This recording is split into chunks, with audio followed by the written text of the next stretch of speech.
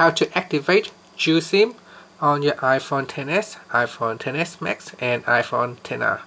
Now, when you first purchase your iPhone, it may have the hardware capabilities of using eSIM, but you still cannot use it until you have the actual software to support it. Now, with iOS 12.1, Apple have finally released the software to support eSIM or the eSIM. Now, also because it's providing the hardware capability to use eSIM, that doesn't mean you can straight away use eSIM. You need to have a network provider that supports eSIM. If your network provider does not allow you to use eSIM, then you cannot. You can still only use a single SIM card. Now, there is only around 10 networks at the moment worldwide that support eSIM. So in most likely cases, if you are outside the US or if you're in Asia with this iPhone, you will not be able to use eSIM.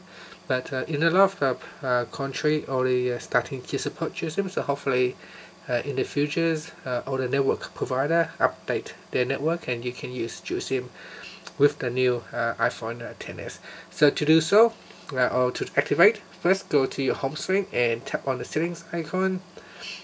Then you want to go into general and then tap on software update, and make sure you update the software to the latest iOS, which is 12.1. so it is 12.1.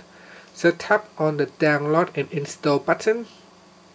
Here we need to put in the passcode, so I'll go ahead and put in my passcode, and then you can see the phone start to download at the moment. So it's estimated remaining time remaining. It's only around 420 some megabytes, so it's not that big. So just wait for it to download and install and upgrade your iOS to 12.1. After that, hopefully you can start using eSIM on your new iPhone.